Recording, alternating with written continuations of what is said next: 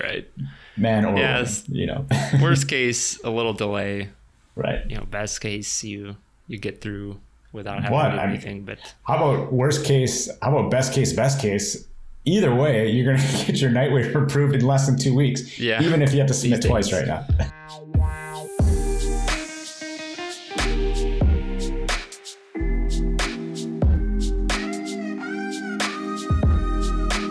Welcome to Waiver Watch episode 23 on April 19th, 2020. We are 107 Waivers, and each week we bring to you some of the most interesting waivers granted by the FAA in the weeks prior. And without further ado, the approvals have been just, how do you say? I'd say they're dark. They're dark. Oh, no pun intended, or maybe very dark. Pun intended. Dark and stormy, no, just dark. Yeah, so as always, our agenda for the waiver watch here is weekly waiver totals. That's essentially it, and we will go into a little bit more. So as always, Jake, hit us with the weekly waiver totals. Yeah, so we had 26 night waivers. That's it. 26 night waivers. There's nothing else. Nothing else. This is it. I don't know when the last week have we ever, since we started Waiver Watch, has there ever been a week where there's only been night waivers? Not that I remember. So this is the first. This is an odd week. Yeah. No high altitude, no para-zero, no BV loss, anything like that. Nothing. Yeah. Night waivers are... also, by the way, turning around like really quick. Days. Yes. It seems like the queue is short, and they're turning them around quick. So now is definitely a chance and the right time to get that night waiver if you don't already have it. So apparently, there's not a lot going in, or they're staffed appropriately, which is amazing during this time as well, right? Because this might be short lasted if these quarantines, stay-at-home orders go for too long. I don't know if they'll furlough some people a little bit and scale back the workforce. But yeah, like you said, get them in now. You'll get them approved in less than a week. I would almost be confident to say, I guarantee you, if your waiver application is, up to par, it'll be within a week for sure. Submit it on a Monday, you'll get it by Friday, most likely. Yeah. It was like, so this week is, kind of boring. So we were like, all right, let's just talk more about night waivers. So looking at who got the night waivers this week, there was 26 of them. Mm-hmm. And when I was scrolling through, one thing that just stood out is how many public safety organizations got them this week. So just over a quarter, there's about 7 of them went to either fire, police, or sheriff around the country.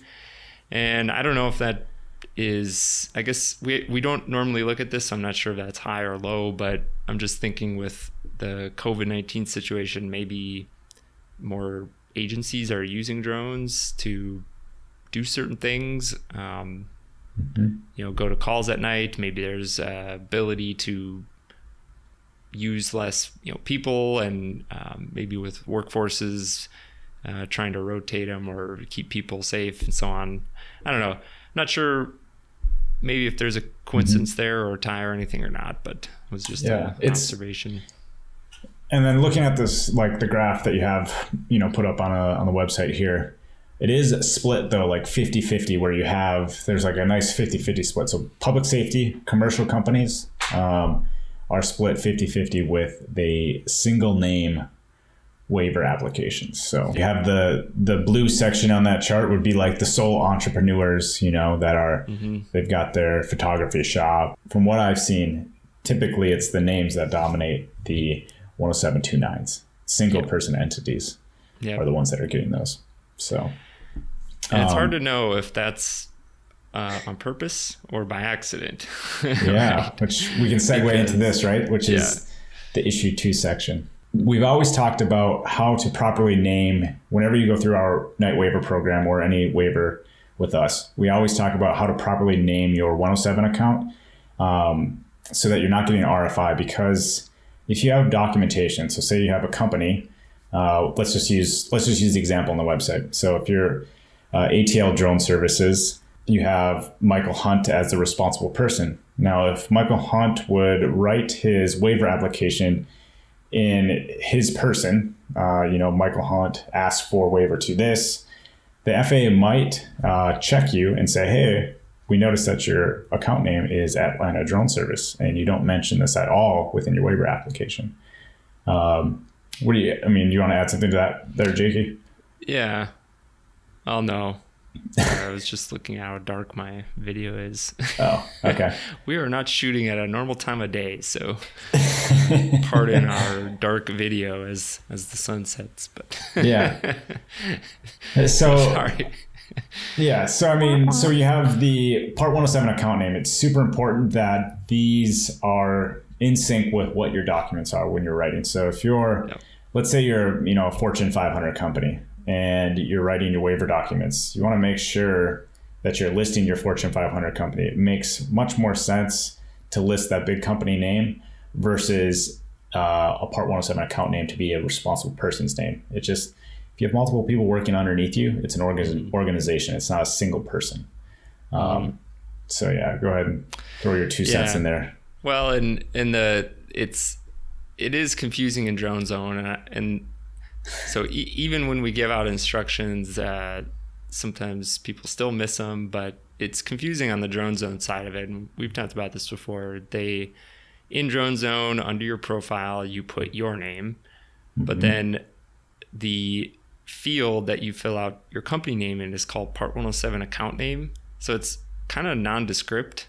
And so I think a lot of people just put their name and then they put their name again as they make their profile. They don't quite understand like what those two mean, but the issue 2, which we're saying should be your company, that issue 2 is the Part 107 account name. So I think part of it is just, it's easy to mess up, but it's also not, it doesn't say that in Drone Zone. Like this field is your issue 2, make sure it's your company or whatever. It's just Part 107 account name. So, so make sure you're just paying attention to that when you're requesting your waiver, and you won't mess up. But if you do, what happens? Right?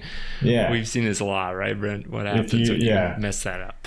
Certainly. If you do mess it up, and if the FAA person reviewing happens to be having a modestly bad day, they'll give you an R5. And you'll have 2 options. What I've seen the most is you may cancel your application and resubmit.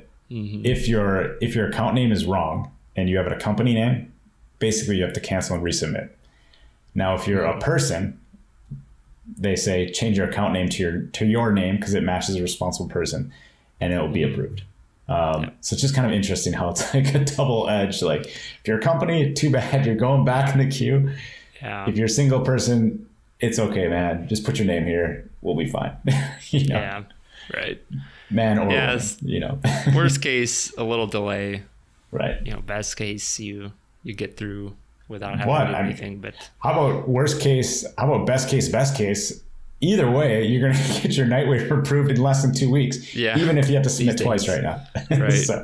And this is. Do you remember back when we first started? It was like a solid 30 days for sure, almost on the dot. Like between 27 and 30, like 2 days, depending on the weekends and all that stuff. Yeah. And then I remember when we got our first night waiver, our client got their first night waiver approved in 24 hours. We were like, what the hell just happened here? And then that was when Kevin Morris had started mentioning around the new year that they were bringing in some more resources, AKA people.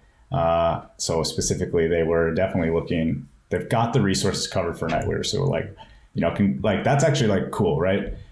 You can submit an application to a federal government body, and they turn it around and process it within the week. Like that's amazing. So it's better than some stim checks that people haven't gotten yet. Hopefully you didn't get yours mailed. Good luck, right? But that is good. They're well staffed on the night waivers. It would be nice if they were a little more staffed on the rest of them, which maybe will segue into the next topic here. Hit us with that title. I love the title.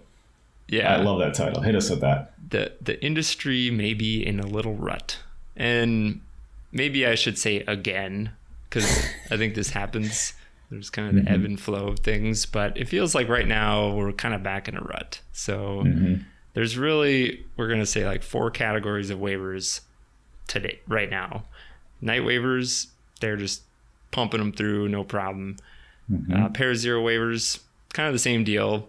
They take a little longer, but pretty repeatable. High altitude, we've seen quite a few of those this year. Our buddy Travis at Freeport definitely contributed to that, but there's been others. And then the 4th category, we're just calling special. Maybe I could let you elaborate on that. Yeah, I like this category the best.